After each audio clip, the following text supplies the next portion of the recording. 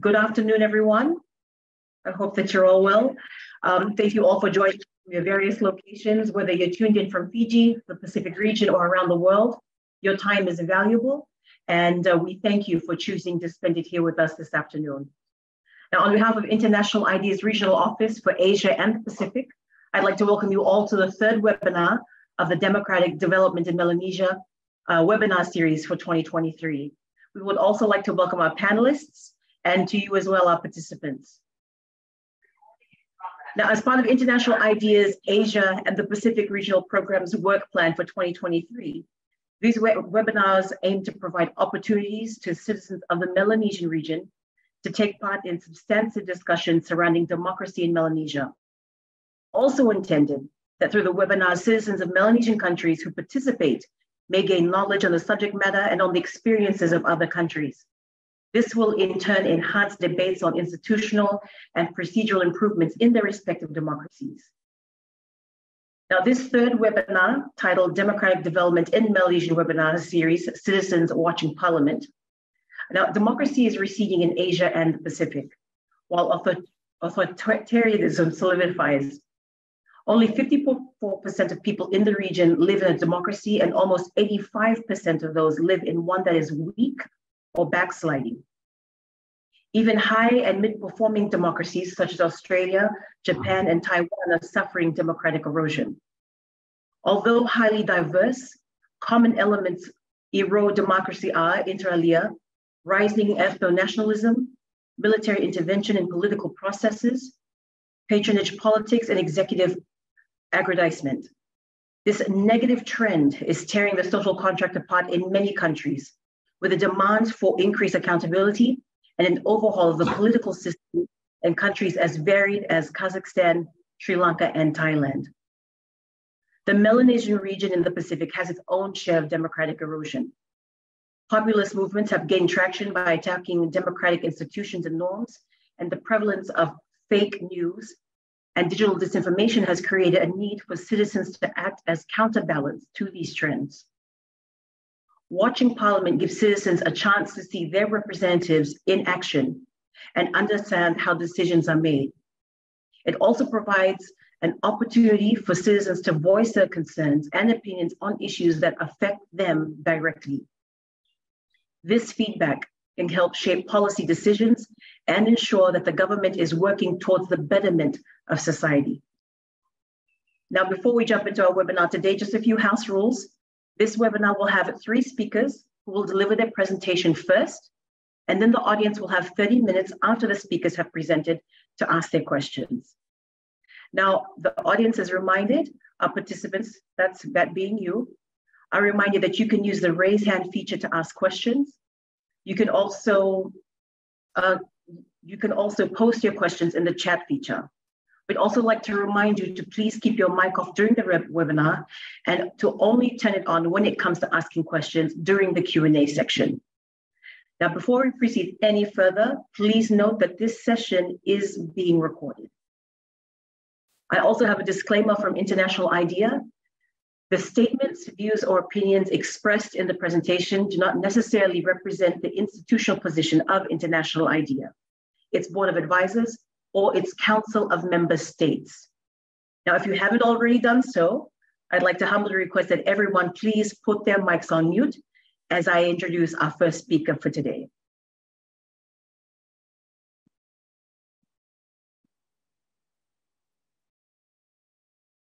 Our first speaker for today is Mr. James Khan.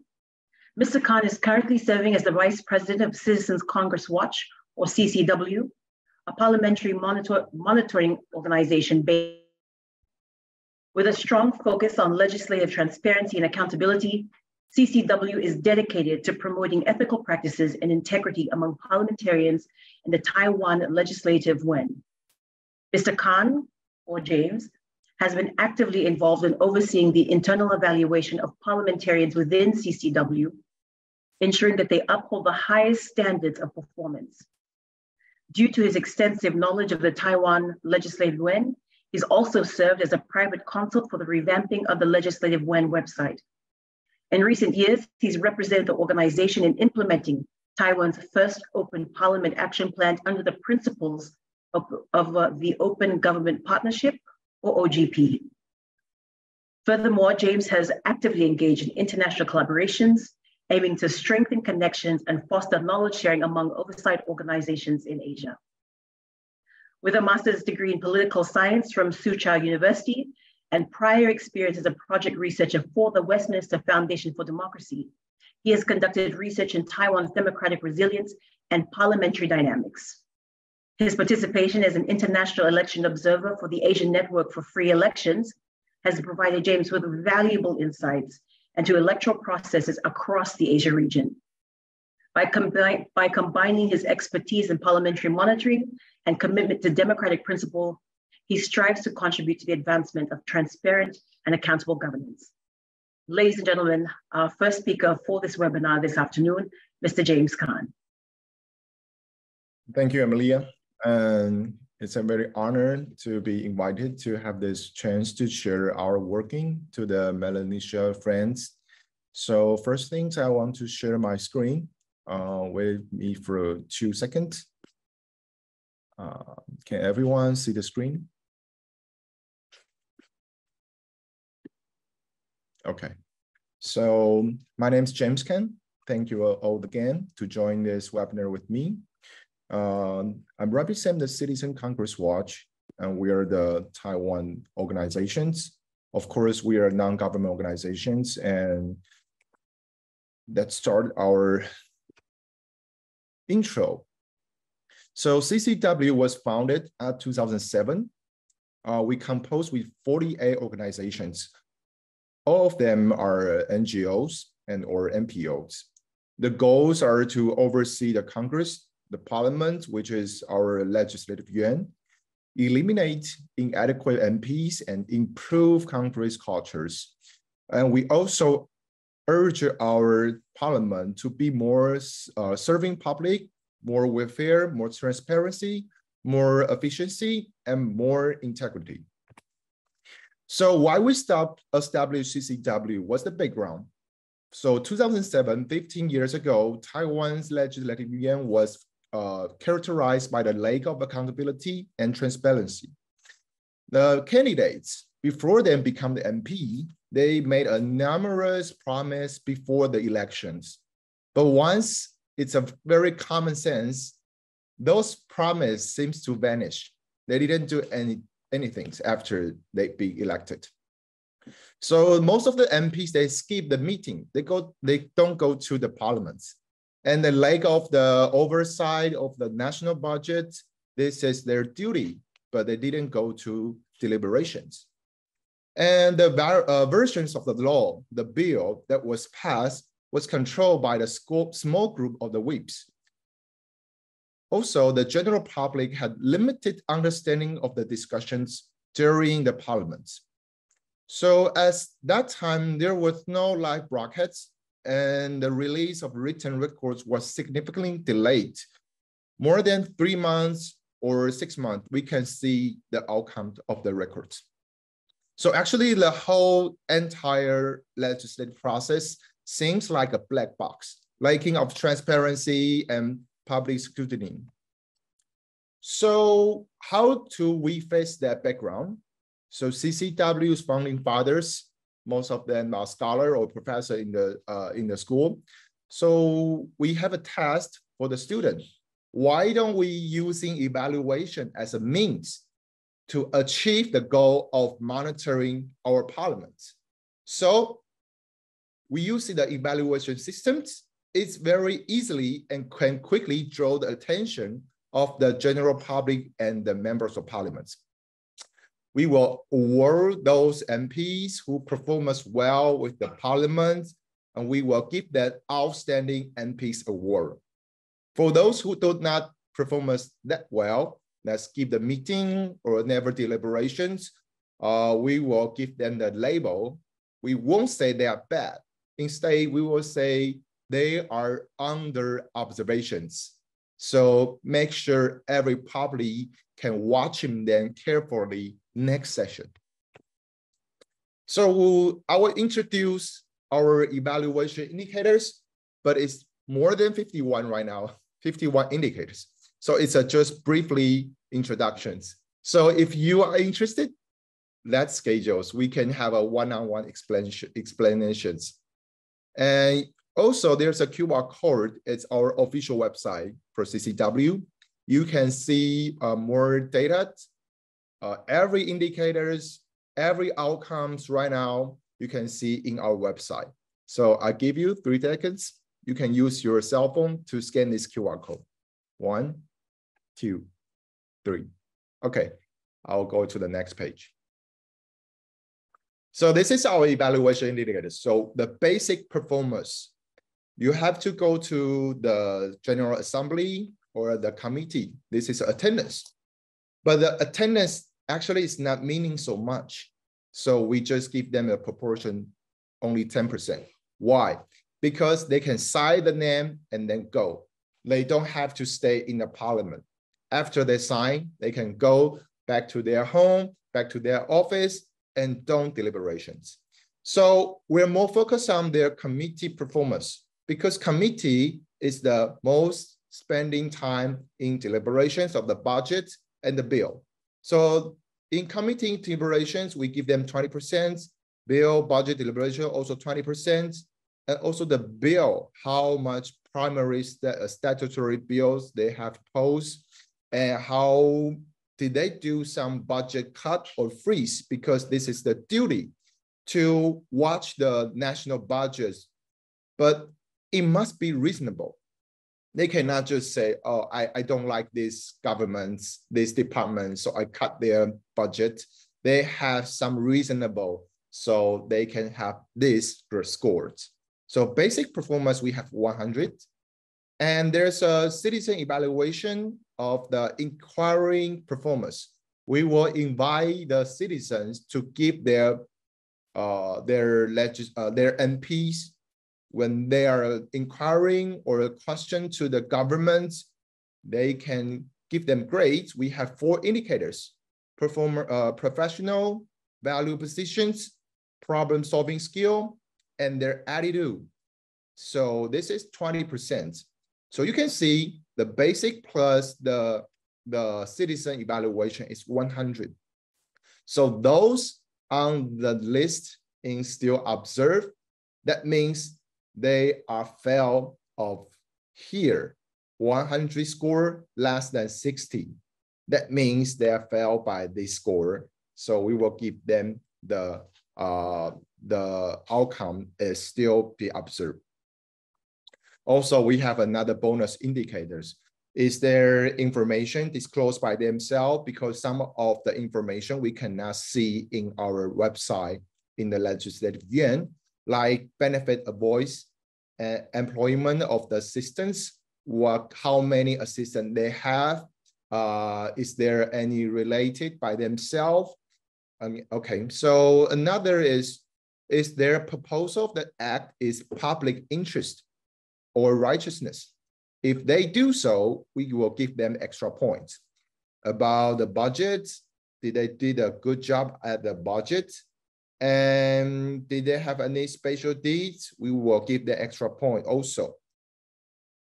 So there's another indicators for the bonus. Also, if they're doing something wrong, we can minus them. So in this part, when the bill or the budget proposal have been checked is violation of the basic human rights or major public interest, we will give them minus. Of course, if they have some litigation cases, it may be being causes. So also inappropriate behavior inside or outside the legislative yuan. Like, I don't know, have you heard that Taiwan's MPs, they're very easily to fight each other, to throw something in the meetings.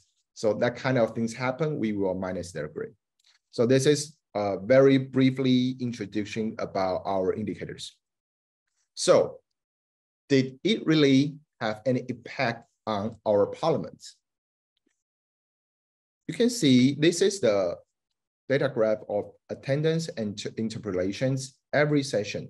since we have the evaluation start. So this is the seven parliament, one sessions is the first time we started to evaluations. I already say that most of them, they will come and sign their name. That means they have attendance, but they didn't do any deliberations or stay in the parliaments for working, for meeting. They just sign and go. So you can see most of the sessions, the attendance rate is more than 90 average. But you can see the interpretation rates, only 44% when we saw in the first time we have an evaluation. So in the 7 parliament, it's about 50 to 60. But after election, because we have the name list of watching list, and we urge the people don't vote to that MPs don't come to work, and vote to the MPs we have give them the award. So some of them did a good job. They cannot re-election again. So in the 8 parliaments, it's about 60 to 70%. Once again, there is another election. We do the same things. In the 9th parliament, you can see there's a big improvement. It's more than 90%, some of them. But okay, still another election come.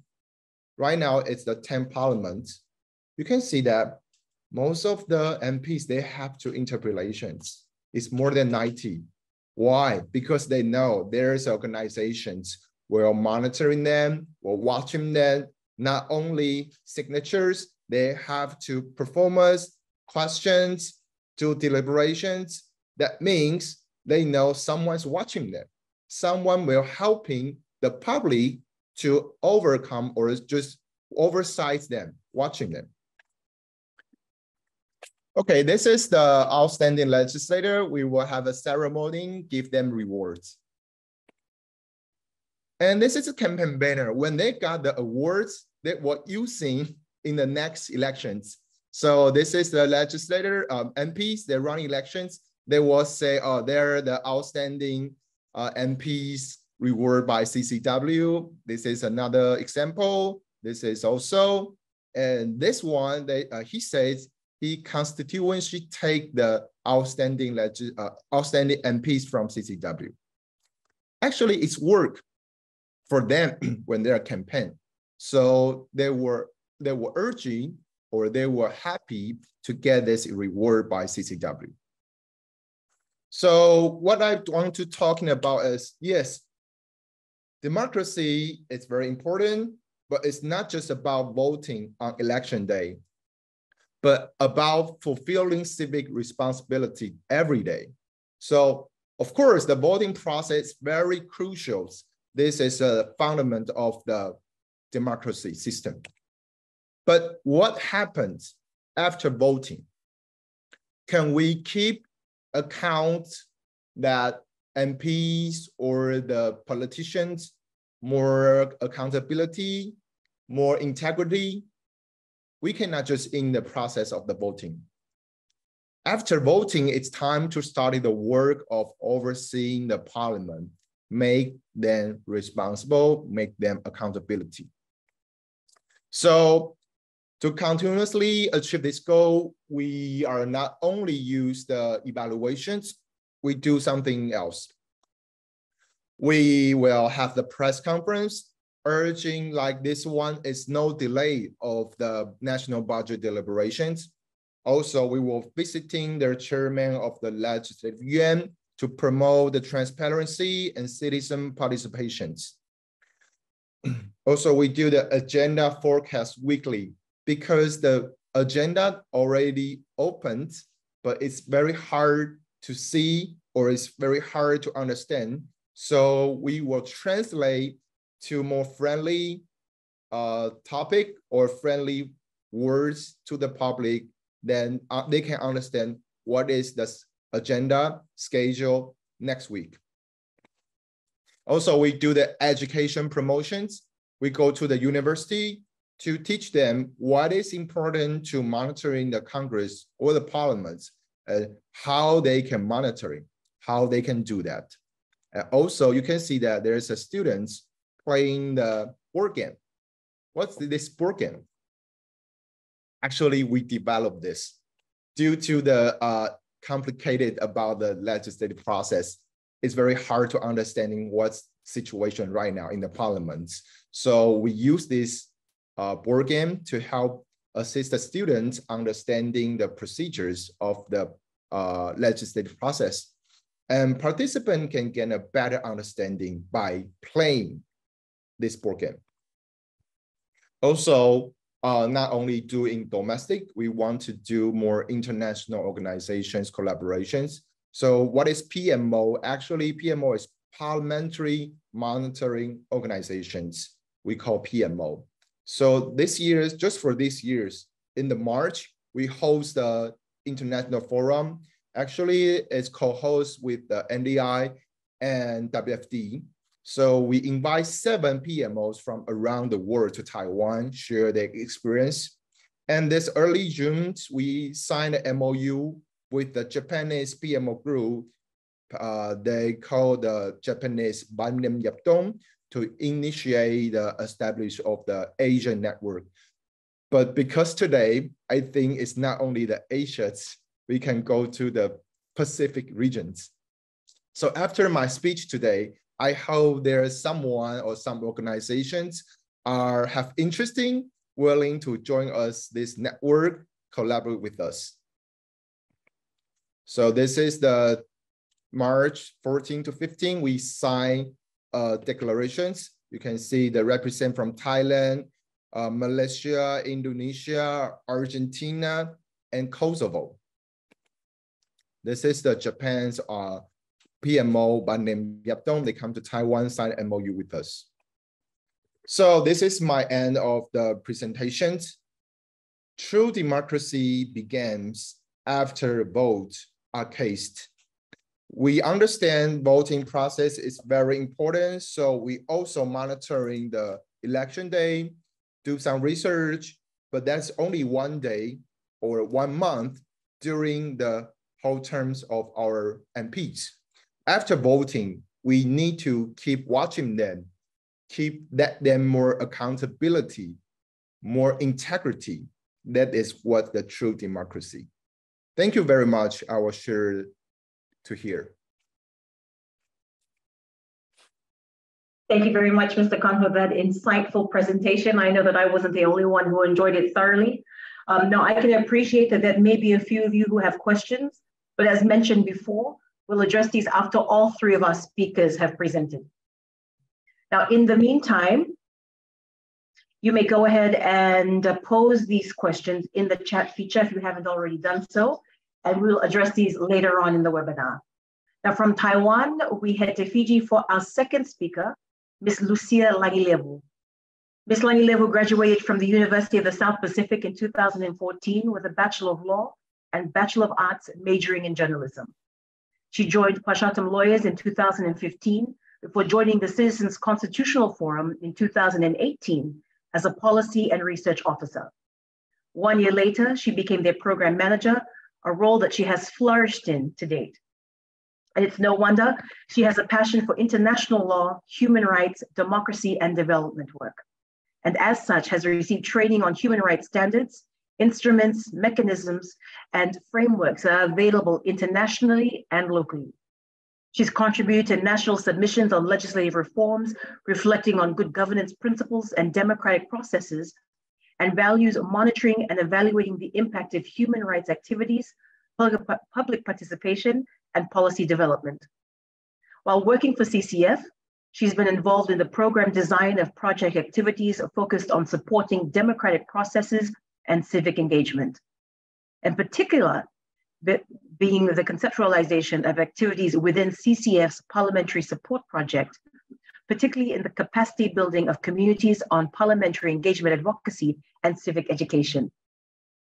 She has also been heavily involved in carrying out CCF's trainings and workshops on parliamentary processes, human rights, constitution, freedom of speech, UN Universal Periodic Review framework. And this, ladies and gentlemen, is just to name a few. Ladies and gentlemen, it gives me great pleasure in introducing our second speaker for today, Ms. Lucia Langilevu.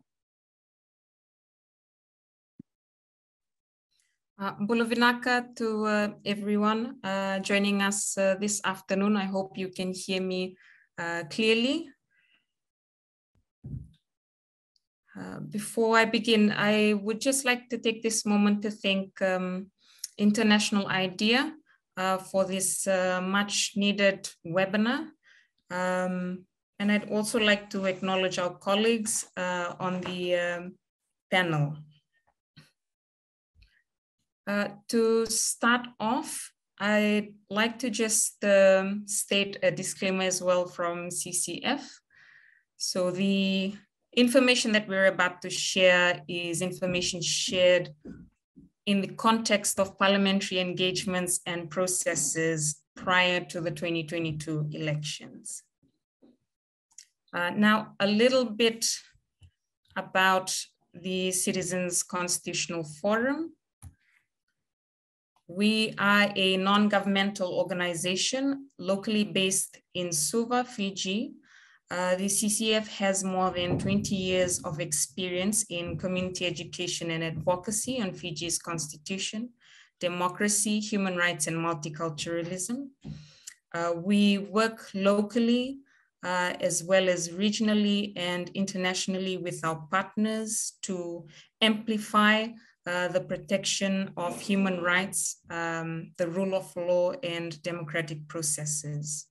CCF is not aligned with any political party. Now, when CCF was prompted on this webinar, we understood that our role in this webinar would be to talk a bit more on our parliament project that was supported by the United Nations Development Program. We were able to carry out this project with the purpose of expanding parliament outreach and citizen engagement. We had two significant roles in this project, the first being information aggregation and dissemination, which is simply sharing information with citizens of Fiji, as well as members of civil society organizations. The second role was to help or to support citizen engagement with parliamentary processes. And we're really thankful to the United Nations Development Program for enabling this important project in Fiji. I'd also like to share some of the highlights of that project. Also, apologies, I am not sharing a PowerPoint slide because I'd like to have a direct engagement with the participants. However, if you would like more information on information that I'm sharing here, please feel free to contact CCF. So back to the highlights of the Parliament project. We carried out certain activities under this project. First, one of the activities was the parliamentary engagement, advocacy, and civic education. We had this done through divisional workshops around Fiji. We had 4 divisional workshops which focused on members of the civil society organizations, as well as members of marginalized communities, youths, women, persons living with disabilities.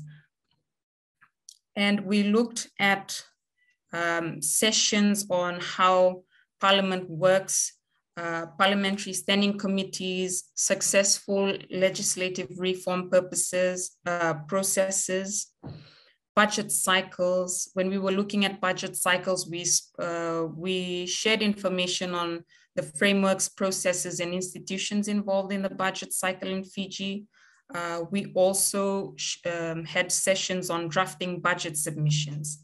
And just on these workshops, we were able to have participants draft their budget submissions, which were then submitted to the budget division of the then Ministry of Economy, which is now known as the Ministry of Finance. We were also able to contribute to the Maritime Travelers' Rights Submission in Fiji. And so these workshops helped the participants become more aware of the parliamentary processes, as well as getting to understand why citizens need to be aware of these parliamentary processes and where exactly they can engage as citizens with their elected representatives in parliament. We had about 117 participants in total that participated in this civic education workshop alone. Apart from the workshops, we also had advocacy materials. So the advocacy materials included information, general information on parliamentary processes, such as how laws are made, parliamentary standing committees, what are standing orders, because we hear so much about parliamentary standing orders on TV and the parliament coverages that are aired live on social media as well as Walisi. And so it was important for us to give a bit more friendly, detailed information about these parliamentary information. We also made infographics on the parliamentary calendar through bookmarks, and these were shared with our participants. Another highlight of the project was the dissemination of parliamentary information. So quite apart from the advocacy materials, we were also able to share order papers for parliamentary sittings. So when these were communicated to us by Parliament, we would share this with our network, and then our networks were encouraged to share that to their own networks. And we saw this as an important measure because not everyone receives the order papers. Not everyone is focused on social media in terms of the information given out on parliamentary processes. So, that was just an additional way of sharing what was going on Parliament. Another aspect to dissemination or sharing of parliamentary information were the budget processes. So with the support of UNDP through this project, we were able to put out a information sheet on the national budget process and why it was important for citizens to, and where citizens could engage. Basically just giving them a picture of how the whole budget cycle works every year. We also faced a few challenges while we were monitoring Parliament. Because of the nature of the work that CCF does, apart from sharing information on parliamentary processes, CCF is also monitoring on how Parliament performs and whether it is in line with democratic processes, whether it does protect human rights and follows rule of law. So some of the challenges we faced in the project were concerns raised by some civil society organizations on our advocacy and parliamentary engagement. One of the reasons, and it's important, we believe that it's important to understand the concerns that are raised by civil society in terms of parliamentary engagement. So for us, some of the concerns raised by CSOs were to do with how there was a gap between the Parliament and members of the public or civil society organizations. And just to remind our viewers, our audience today, that I'm speaking on engagements with Parliament before the 2022 general elections. The concerns raised were on the note that it was this, civil society organizations received discouraging responses by the former Fiji government whenever they would lobby and advocate on matters affecting communities and citizens. And these were very prominent during the COVID-19 pandemic through the first and second waves in Fiji. So with that experience, the concerns came up that questioning the essence of this project. But CCF was able to carry on with the project and was also able to liaise with our partners in terms of the significance of this project, especially that it was important for the people that we serve to understand the processes of Parliament. Another challenge that we faced with monitoring Parliament was the developing political context in Fiji. It was something that CCF had to consider while carrying out activities under this project, as well as while planning these activities, mainly because we'd have to understand the developing context, as well as inform the participants or the target groups of this project on how well they can best engage their parliamentary members through developing political context. Another challenge that we faced was the impact of COVID-19. Because the project was implemented from 2020 until the end of 2021, those 2 years were very critical in Fiji, because we had Fiji underwent the first and second wave of COVID-19. It did have some major impact on our activities, especially with our parliamentary excursions.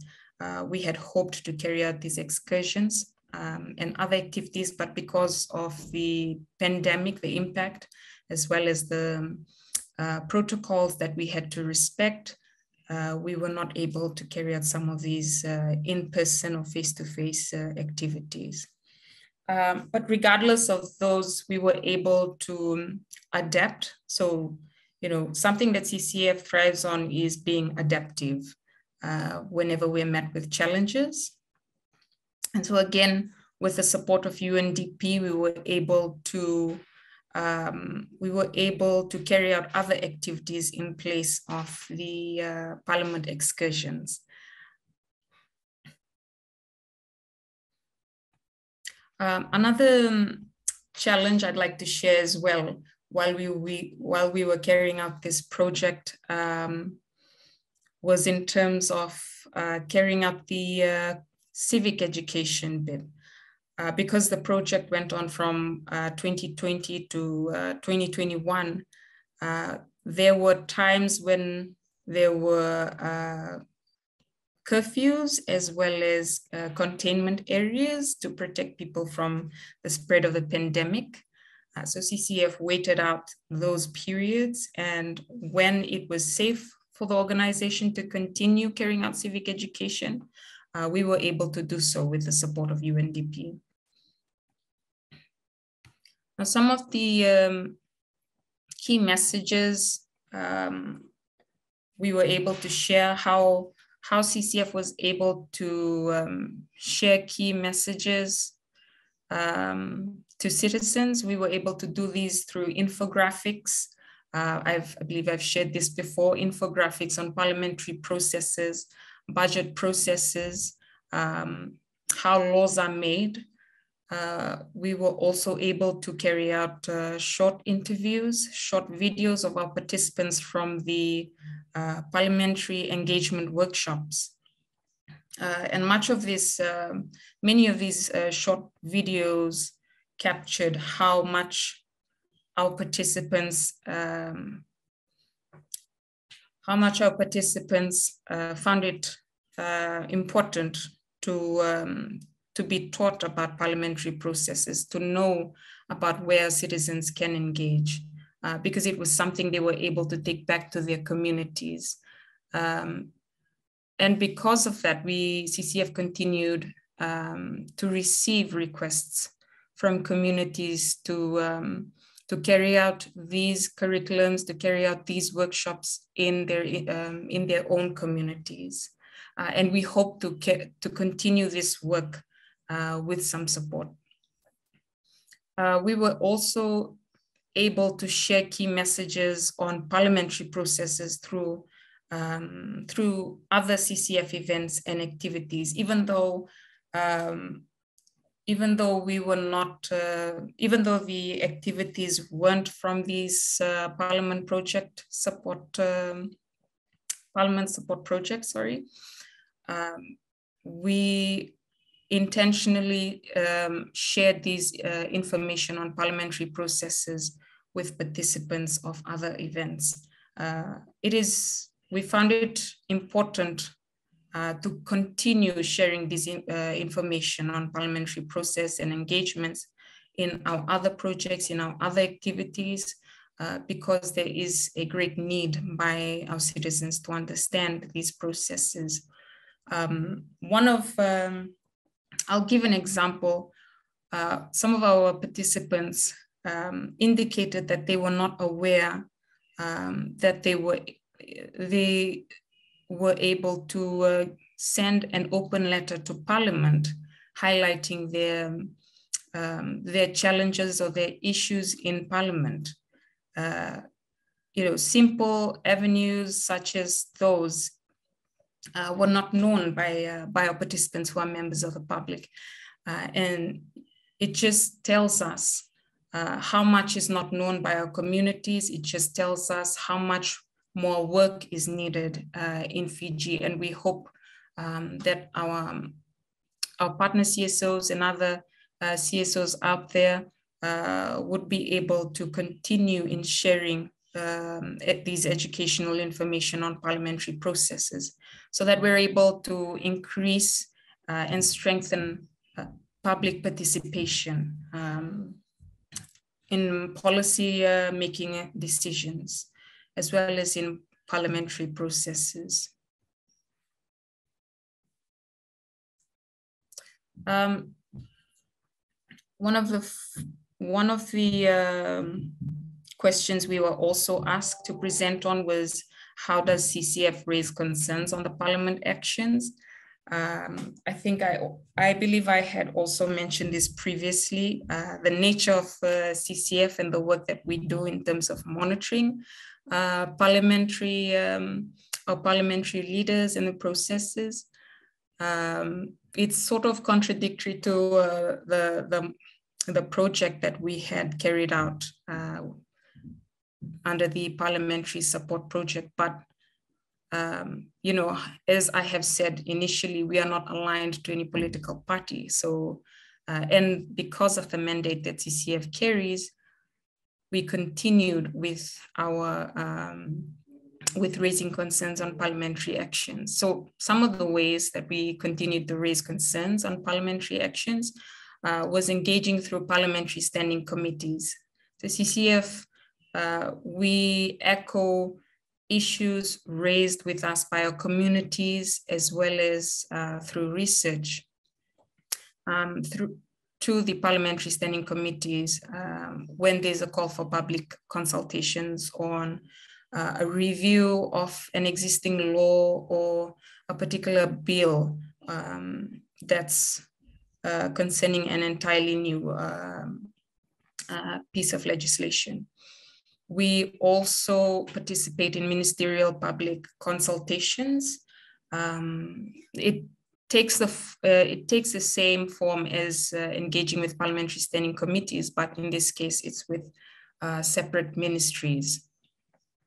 We also engage in collective advocacy measures, and this is through our networks and alliances, such as the NGO Coalition for Human Rights, the CSO Alliance for COVID-19 Humanitarian Support, and the Universal Periodic Review CSO Working Group. So through these networks, we are able to continuously raise our concerns and advocate on improving Parliament actions. And that brings me to the end of my information sharing on CCF's work with parliamentary process, Benaka. Thank you very much, Ms. Langilevu. Thank you very much for your amazing presentation, but also for the work that you've done and that you continue to do. We're very appreciative. Benaka. I would like to take this opportunity to remind everyone that if you have questions, you may post these questions in the chat feature, which will be addressed later on in the webinar. Now, last but certainly not least, our third and final speaker for today, Mr. William Nasak. Mr. Nasak is the current chairman of the Vanuatu Association for the Non-Government Organization. In March, he was elected as chairman of the National Human Rights Councils for Vanuatu. And in 2016, he completed his contract as the Director General of the Ministry of Youth Development, Sports and Training. Prior to that, he was the Director General for the Ministry of Agriculture, Forestry, Fisheries, Livestock and Biosecurity for the first 2 years of his contract. He has a wealth of knowledge in both the government and NGO space, and we look forward to hearing his thoughts on democratic development in Melanesia, specifically citizens watching Parliament. Mr. Nasak, over to you. Thank you very much for the introduction. I would like to acknowledge the two previous speakers, I think from James, Ken, and the one recently. I think their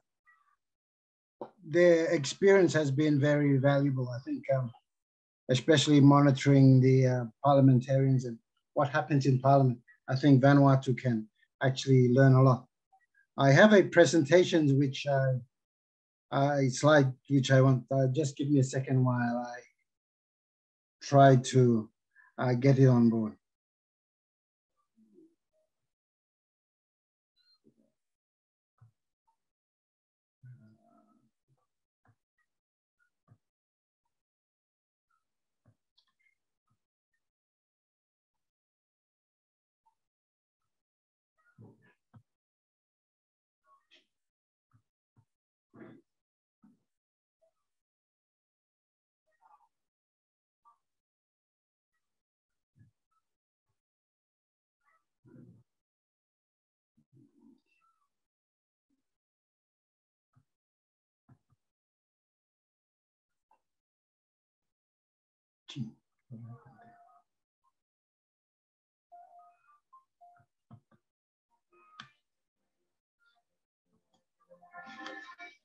Mr. William, do you want me to share your presentation? Yes, please. I think I got the wrong thing on board. Okay, could you just stop sharing and just let me look for that presentation? Okay.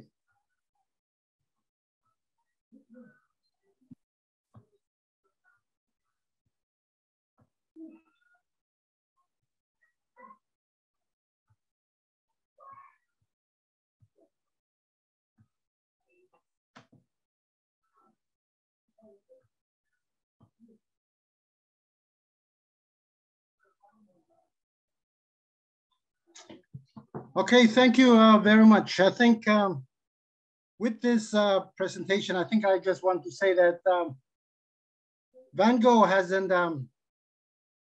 hasn't been very active in its duties in the recent past. I think VanGo has gone through a lot in trying to reorganize itself. And what has happened is that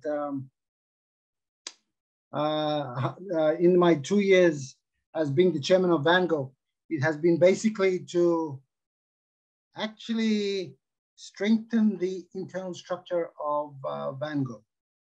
And I am proud to say that we will be launching our strategic plan soon, which is in the 2nd of August. And that will actually show the government and other donors and other organizations in Vanuatu the direction that actually Vango actually wants to take. And one particular thing that I'm proud to say is that within our strategic plan is to look at how we can hold the government more accountable for the budget that it actually passes in Parliament. And how we intend to do this is we would like to produce report. I think in the past we have been doing a little bit reporting to the public, but it has been basically on past budgets. It is not on recent ones. I think we always get the budget from the past, and then we try to go out and tell the public on how it has been it has the process and all this. And usually the information we give to the public is outdated. We unfortunately in Vanuatu, NGOs and the public are not part of the government process in dealing in trying to approve budgets in Parliament. The process of budgets for the government is basically done by the government, and the only time the public is aware of the Parliament of the budget that is passed is when it is passed in Parliament and it is made into a public document. I think what the Vango and its partners would like to do is to assist the Ombudsman and the Auditor General, and with pools of local and regional experts to independently evaluate and produce reports on certain government expenditures that has been identified. Why we say this is that now and then, the government would usually come up with a certain issue that it has with budget that has been spent. But it is basically politically motivated. It is done by a particular minister in the past. A decision has been made to spend certain budget, and then the next government which comes in, he sees the budget that has been spent, and then they come up with a commission of inquiry and to investigate. And I would like to see that change. I would like to see that if there is a commission of inquiry that is being carried out, it is not just a report that is done and produced and people know about it, but what happens to the report? Is it just shelved? And working with the Ombudsman is has the mandate to investigate and prosecute people if they break the law. The Auditor General sits in the Parliamentary Accounts Committee in Parliament, and that is where he has the mandate in order to look at all the budgets within the government. And that actually, if working alongside them, that will enable us to have this pool of people where if a report is produced and it is made into Parliament, and then we could actually have the report and also ensure what law is broken so that whoever is wrong is held responsible. It's because I have seen in the past up until today is that most reports are done, but nobody is held accountable. People say that there is something wrong, but there is nothing actually done. And that is how I want to see Vango come out in the future. I think apart from we talking about Parliament, I think we also have to mention also that, well, the Parliament passes the budget, and then it is the public servants who actually go out and actually implement. I think to hold the people in Parliament accountable, they pass the budget, but the actual spending of the budget is done by the public servants. And then I think decisions that are made in the by the public servants, I think as an NGO, we should be able to evaluate those expenditure, and if there is any concern by the public on certain projects or certain spending, we should be able to have the resources to actually do an independent report to actually verify whether the concerns of the public is genuine, or is it just a misunderstanding or lack of the information that has been given to the public has been passing. Because I have found out that in Vanuatu, most times the public hardly looks at the facts, but they tend to deal a lot with speculations. And that is what makes it very difficult, is that in the end, when you take what is the actual fact and you tell people, people are already corrupted with the speculations, and they think that whatever you present as fact is not the actual truth. And I like the way James has been talking about how they hold people accountable. I think with Vanuatu, to hold the parliaments accountable to their duties in parliament, I think we have to use the rights to information that we actually have in parliament at the moment, and that to enable the parliament to give us that information.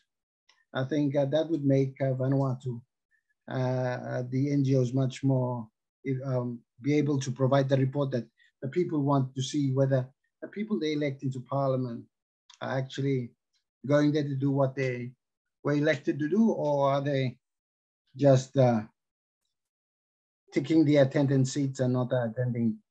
I think there is a lot that VanGo has to do, and I am very grateful for this webinar.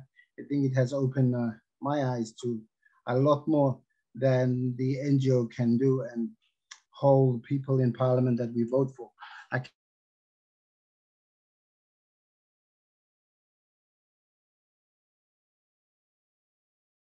accountable. I think what VanGo can actually do is awareness to the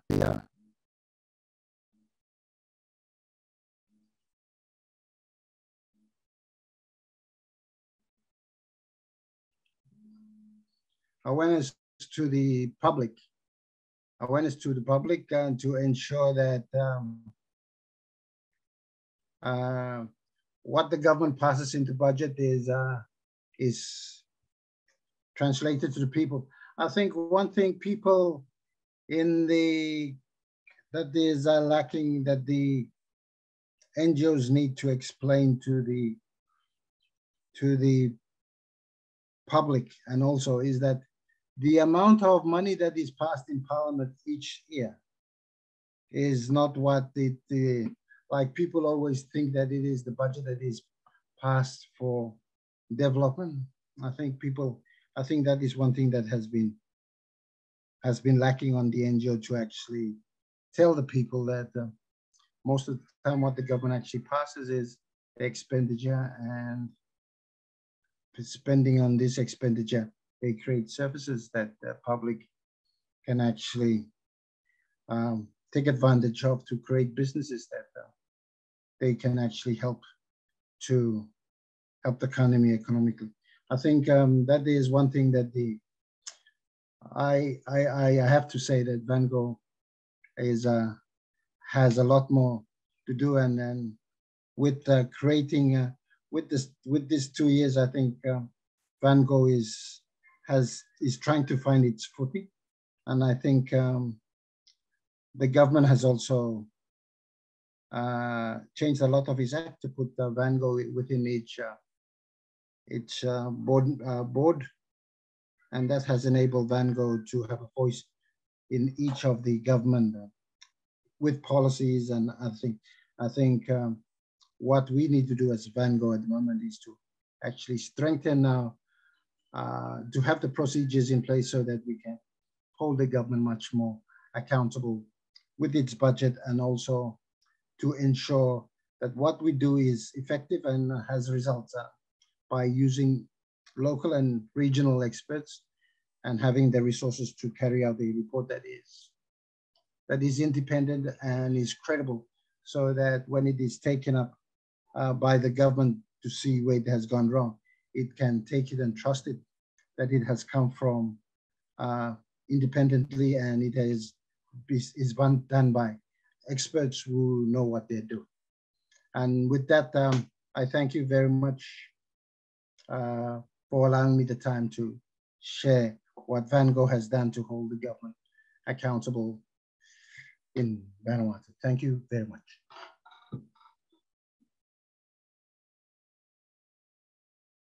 Thank you very much, Mr. Nasak, and thank you so much for that amazing presentation. We thank you so much for your time.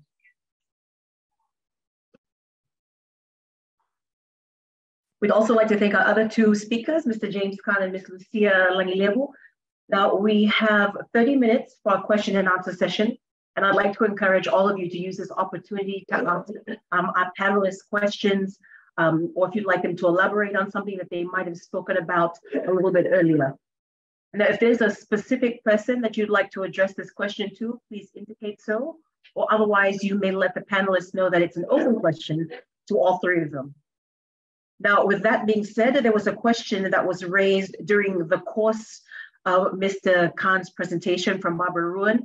Mr. Khan, I know that you already answered it in the question and answer session, but I was hoping that for the benefit of those people who weren't able to see your answer a little later on, is you could maybe share your answers with the group. Now, her questions were, and she had two of them, were the efforts part of the Taiwan OGP implementation of the National Action Plan? And her second question was, what is the membership criteria and process for parliamentary monitoring organizations? Okay, thank you, Amelia. Thank you for this.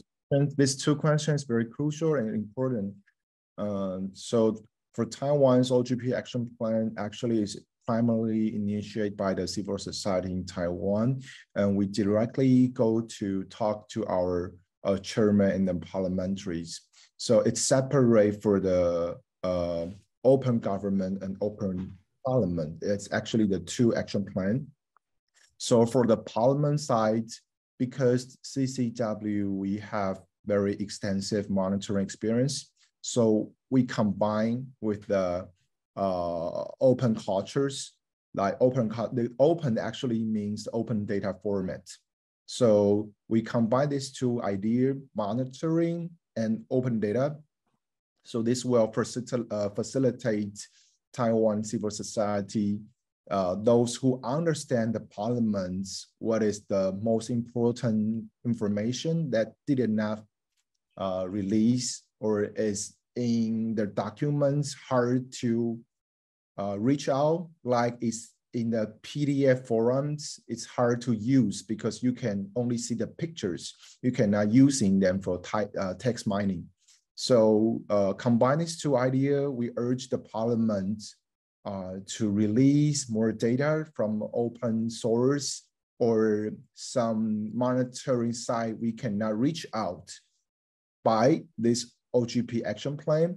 So far, we have the first OGP action plans for 2020 to 2024, the 4 years term. So right now is the last I think the last 6 months. But right now we already down more than 80%. But the 20% we left, we have to negotiate with the MPs and the caucus right now. So we have some struggles, but we're still trying to figure that. But actually we've done a lot of efforts about open the data and open the forum. And the question number two, I would say everyone or anyone or any organizations, you can start monitoring right now. But however, because it should be avoid about the conflict of interest and also the principle of the self-discipline. So for CCW's example, if someone is currently hold positions in the political party, which party has the representative in the parliament, we think that is a conflict in the interest. And also you are the relative with the MPs, or you are the subordinates, like you are the staff, no matter in the parliament or in her family or in the business part, anyone, you are the staff of the MPs. So you are not, actually you can monitoring, but we cannot understand what your side. So we avoid this kind of members to join our evaluations to avoid the principle of the conflict of interest. Also, this is not in the chat room. Yes, how to run the organization is very important. It's about the money, the funding. So we will use the funding for the society about the Taiwan's domestic, but from donations, we cannot accept any donation from the party, from the parliaments. Even they agree our idea, they want to support us, we cannot say yes, because there will be the interest conflict.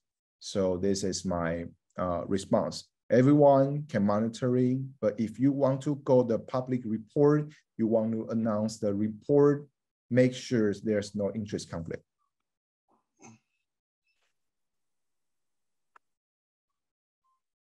Thank you very much, Mr. Khan. Now, I have a question for Lucia. We've heard from you and from both James and William on how important it is that citizens are engaged when it comes to governments and government policies. In your experience, in your opinion, what do you think would be the way forward in terms of the new parliamentarians in Fiji when it comes to strengthening citizens' engagement? Thank you for the question, Amelia. I believe there's a few factors that the new parliamentarians in Fiji need to take on board, especially from lessons learned in the past years, having a lack of engagement with citizens, having a lack of awareness on what is actually being experienced on the ground. And I say that with knowledge received and information received from members of the communities in places where CCF has worked in. So one recommendation would be to engage more with CSOs and community leaders in terms of sharing and equipping them with knowledge on parliamentary processes and skills for effective and diplomatic advocacy. And through these avenues, CSOs and community leaders can then assist parliamentarians to inform other communities, other citizens on how best they can engage with parliamentarians. As I have shared before, one of the ways CCF did this was through the parliamentary advocacy engagement workshops. And as I have mentioned before, there's still a greater need on the ground for more information sessions such as these. It's also important for projects such as the one that CCF had implemented. It's important to discuss with implementing partners on challenges that may be faced when trying to carry out activities, when trying to work with parliamentarians. Because we have to remember that the focus is to build the capacity of citizens, build the capacity of communities to understand parliamentary processes better, to understand why it is important for them to engage with parliamentarians. We would encourage parliamentarians to also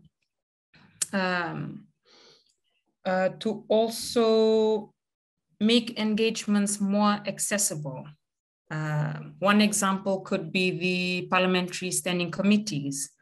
We have not seen a lot of advocacy in terms of the purpose of these parliamentary standing committees and how members of the public can actually participate in consultations, right down to the language that you can use when you are participating in these consultations. A lot of the times, these engagement processes tend to be, tend to scare people because of how formal they may seem.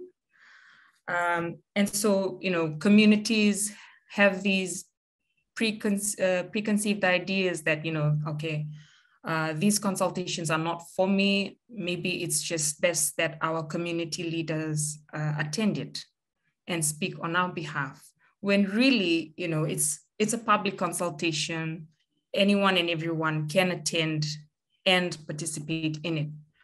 So parliamentarians really need to work on making these engagements more accessible and more known to the public in various languages, various venues, and various modes as well.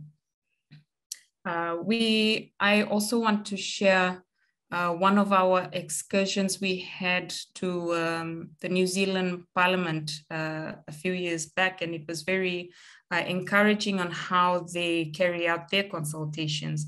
They're very welcoming on how creative members of the public can make submissions to these standing committees.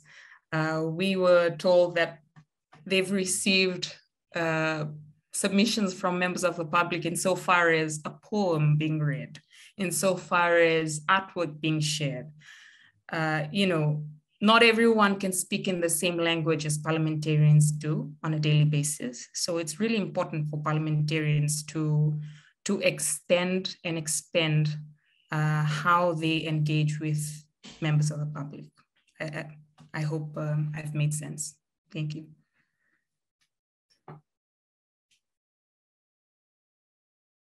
Thank you very much, Lucia.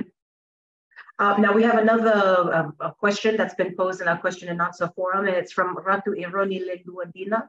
Now, because this wasn't posed to one particular person, I'm assuming that this is a question that's being posed to all three of you. So the question was, institutionalizing discrimination, laws criminalizing homosexuality reinforce systematic disadvantage of lesbians, gay men, and bisexual people, and against transgender people who may be heterosexual, and act as an official incitement to or justification for violence against them, whether they're in custody, in prison, on the street, or in the home.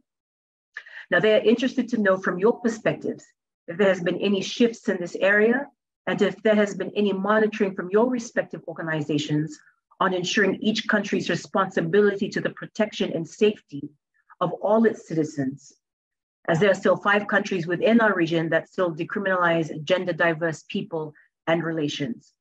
Now, Lucia, since you were the last one to answer a question, I'm going to ask if you could answer this question first, and then maybe, James, we can get your thoughts before we allow William to answer last, if that's okay.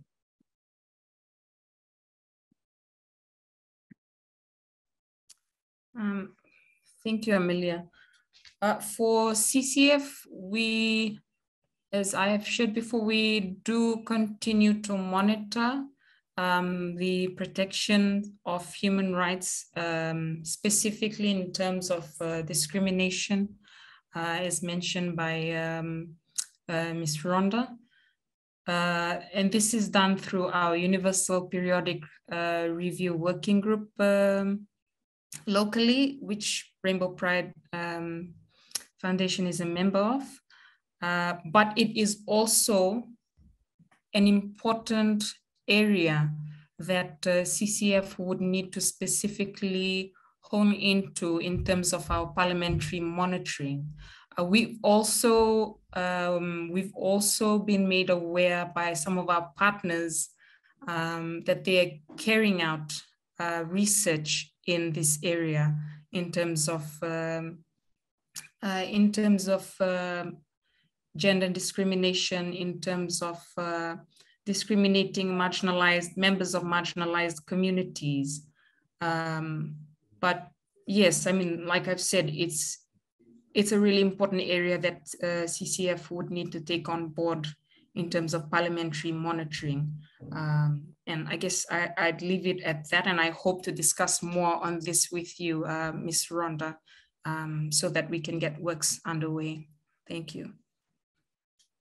Thank you very much, Lisa. Sorry, James, if I could please get your thoughts on that now. Okay. For these questions, I just explained our indicators. Actually, this kind of law is violate with the human right?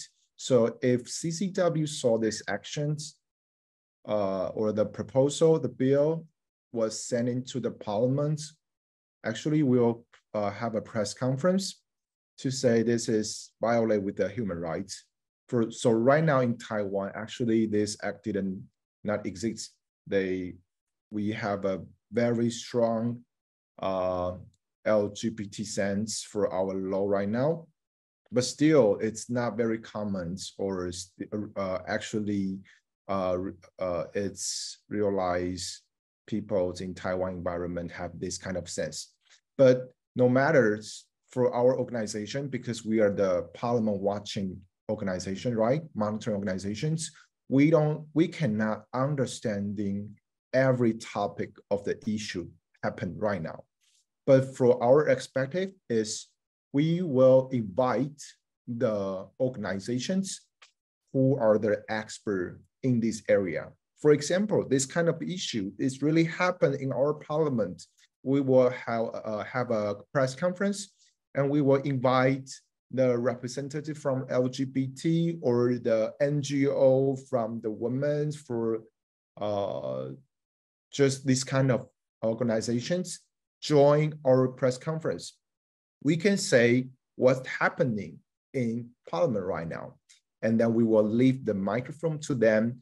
They can explain more what this act happens, what this act, if the past, what's the results. So for me, we have many kind of this experience. We are the monitoring organizations. When we saw some act is appropriate, it's violate with the human rights, we will invite another NGO to join us. So because CCW is not one organization, actually we have 48 members in our PI. So we will invite different areas, expert, representative, or organization to share the experience for environment, for the LGBT, for the woman, for the child, many kind of the issue. So we don't have to be the expert for every issue, but we can be the platform. We can be the one, invite everyone to discussions, their opinion during the parliament. Thank you. Thank you very much, James. William, is there anything that you'd like to contribute to this conversation? I would like to say this, that Van Gogh, as the umbrella organization for NGOs within the country, is partner to the government. And it's partner to the government to ensure that each NGO actually tries to implement the government policies and try to fill the gap which the government can't. And on this particular topic, I would have to say that within my country at the moment, Vanuatu, there are important topics which we are dealing with, like climate change, women, gender, people with disability, and we're also looking at employment for Vanuatu. I think people, I would like to say that when this issue becomes of importance to the country, then I believe that my country will be, would put it on as an agenda and talk about it. And the NGO has people of this with them, and we will ensure that their rights as Ni Vanuatu is looked at. Thank you. Thank you very much, William. Okay, so it is now roughly 1:20.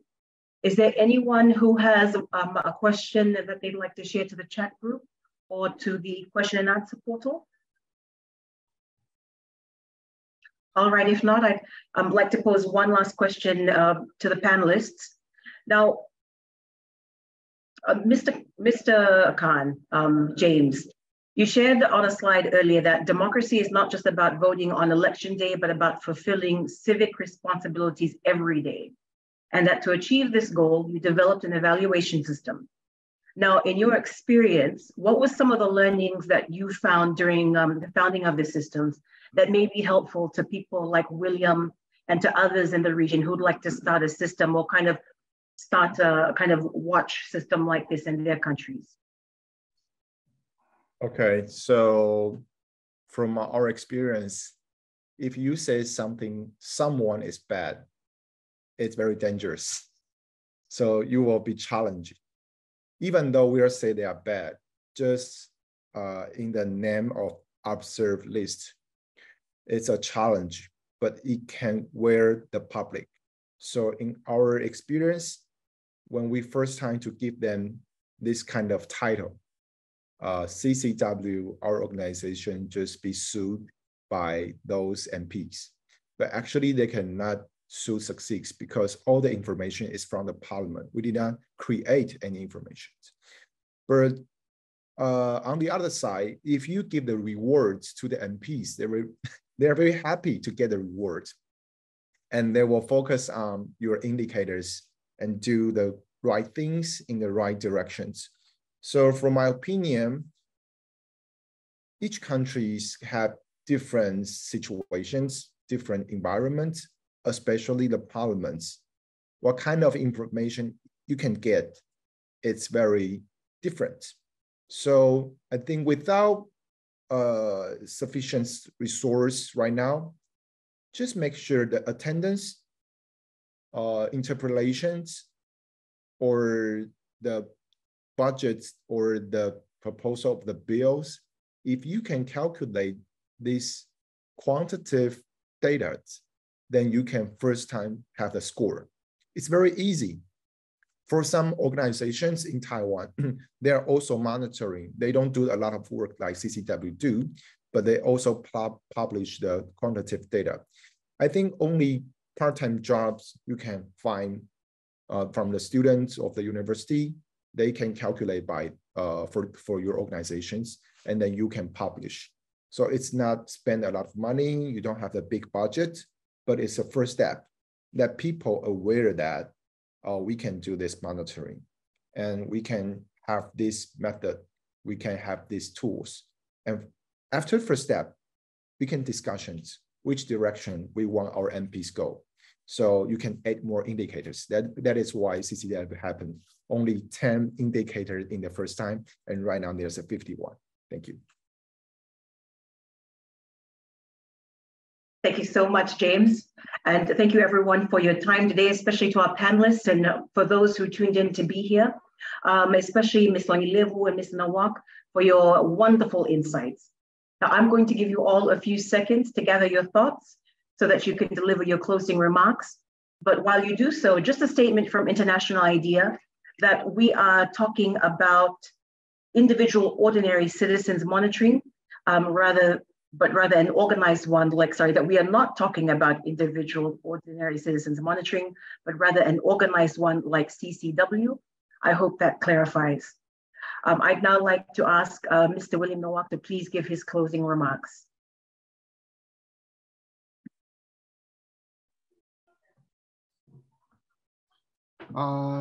Thank you very much for International IDEA to allow Van Gogh to actually, as chairman, to actually put forward. I think on this particular topic, I would have to say that as organizations who take the voices of the citizens, I think we have a big responsibility. And then I would have to say the insight that I have received from both James and my colleague from Fiji, I think it actually gives us Van Gogh an idea on where it wants to go in its directions to hold its parliaments much more, parliamentarians more accountable.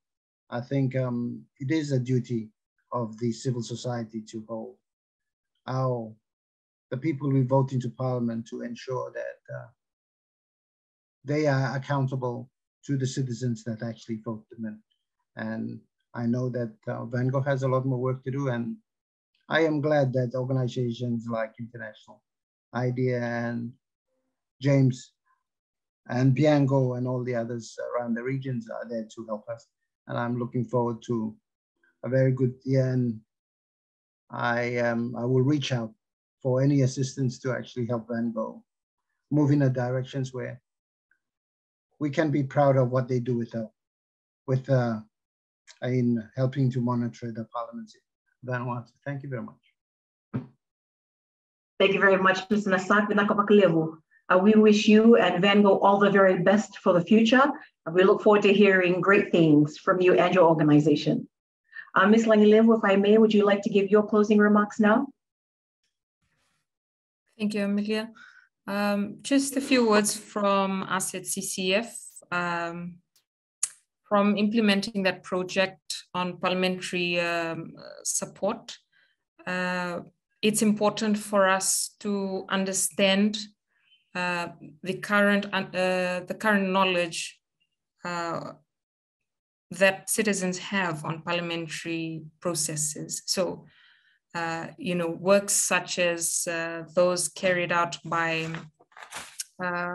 James Khan and his organization is really important, and it's something that I believe organizations in the country would benefit from, and we look forward to more discussions with James Khan in the future, as well as learning from the experiences of our colleague William Nasak, and just absorbing the lessons learned from these organizations and how best that could also maybe work in Fiji. Also, we'd like to highlight that implementing parliamentary monitoring or support projects in Fiji is for the purpose of encouraging CSOs and members of the public in engaging with parliamentarians, and it would be more meaningful and effective if that is done in collaboration with Parliament as an institution, as well as members of the Parliament. There's still a lot of work needed on the ground, as CCF has seen from our community engagements, our community workshops, and the responses that we've received through this project. So we hope to do more work in this area. Naka. Thank you very much, Ms. Langilevu, for your time today. We sincerely appreciate all the information and the knowledge that you shared with us. And we'd like to thank you as well for all of the work that you and CCF do. Thank you very much, and we can't wait to see the great work that your new organization will be doing for the future. Mr. Khan, if I could please ask you for your closing remarks now.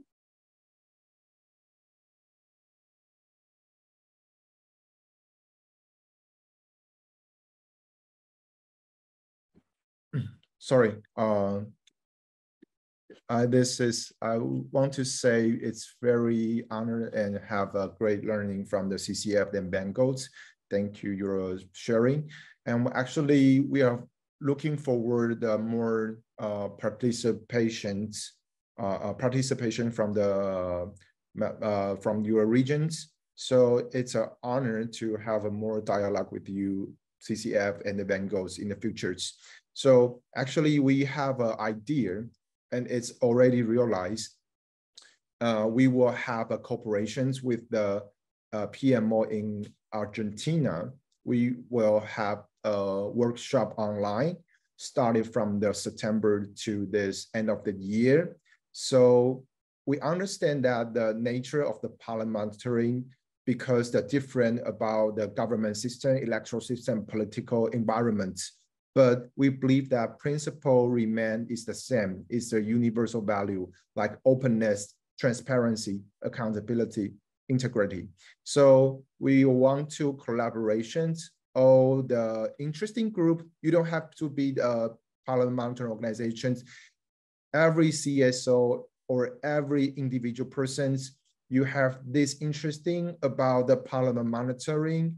You want to start up, you want to the first step, please join us. We will announce the how to apply to join this network, to join this workshop, and then we will have an in-person meeting. I think it's the end of the year, maybe not in Taiwan, maybe in the Bangkok or in the Jakarta, so we can see each other and try to find each country's the suitable monitoring indicators, monitoring way. And in 2024, we can have another forum to share our experience. Thank you very much. Thank you very much, Mr. Khan. And thank you very much for the incredible work that you're doing. It's been a wonderful learning experience, and we look forward to the work that you're doing, being a catalyst for other countries to kind of do the same. Now, I know that I already thanked our panelists, but again, on behalf of International IDEA Fiji and International IDEA Asia and the Pacific's regional offices, we'd like to thank all of our speakers, and especially you, our audience, for joining this live event. It is our sincere hope that through the discussions today, that we have gained knowledge about the issues in the region. Now, if you've enjoyed this webinar, then we'd like to strongly encourage you to look out for the dates of our next webinar, so that we can kind of participate and learn and grow together. Until then, from International IDEA Fiji and the team, Vinakavak Levu and Nisa Modemanda.